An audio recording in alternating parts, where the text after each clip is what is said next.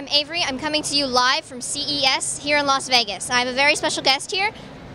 Hi, my name is Melissa Hirsch, and I'm the editor of Innovation in Tech Today magazine.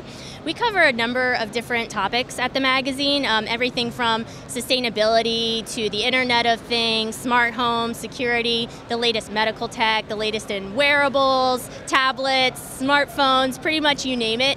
A lot of work in the tech field. It's really important because tech is just becoming a part of our lives in basically everything that we do. So we like reporting on every aspect of that. So you have a pretty important job, right? Do you have any other maybe little parts that you do in your magazine? Oh yeah, there's lots of little parts. I get to do a lot of writing actually, and then a lot of photography as well.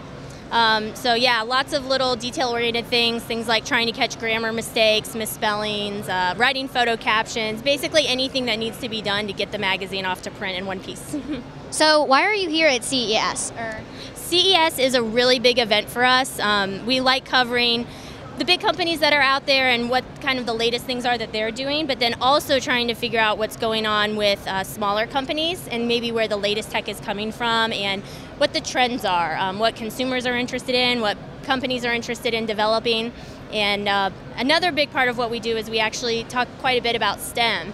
And being a former Girl Scout myself, when I saw your booth here, I thought, oh, I have to come by and see what the Girl Scouts are up to with STEM. So you mentioned you were a Girl Scout. What was your favorite part of being a Girl Scout?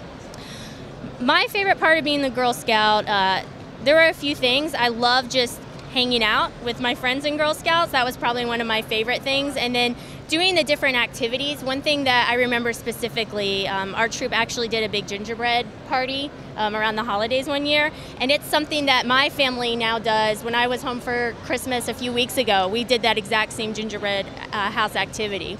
So just those kinds of traditions that last you your whole life. So it sounds really cool. So would you say maybe Girl Scouts helped you with the career that you have today? Yeah, I absolutely would. And it's funny because at the time I might not have thought that, but looking back now and just speaking with Anna about like selling Girl Scout cookies and the kind of skills that teaches you, you are laying the foundation to kind of do whatever you want later in life. So what do you think maybe you would encourage other people my age to get into what you do as a reporter and writer? Yeah, I would. You should absolutely follow what you love and do what you want to do. And as it ends up, a lot of that happens to be in tech now because tech is just sort of everywhere. So the more you can learn about that and know about that, the better off you're going to be. All right, well, thank you very much. Thank you so much.